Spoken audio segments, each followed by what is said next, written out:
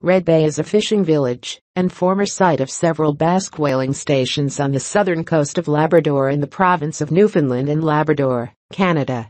Between 1530 and the early 17th century, Red Bay was a major Basque whaling area.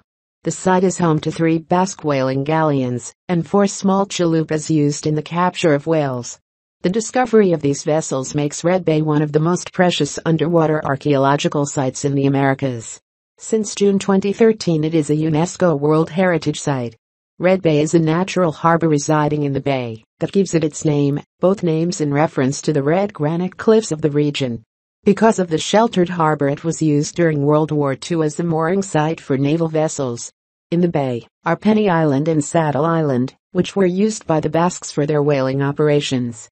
The location of the sunken vessel San Juan is near Saddle Island. Between 1550 and the early 17th century, Red Bay, known as Baliabaya, was a center for Basque whaling operations.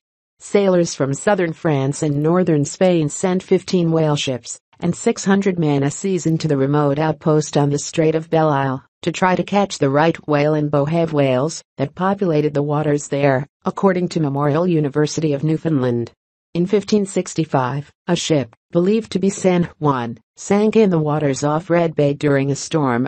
Other, smaller vessels, such as chalupas, have also been recovered from the waters.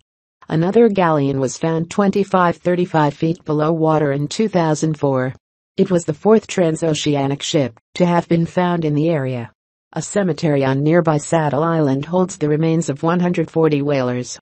Many of the people buried there are thought to have died from drowning and exposure. Historians believe that a decline in whale stocks eventually led to the abandonment of the whaling stations in Red Bay. Today, an interpretive center in Red Bay explains the history to visitors.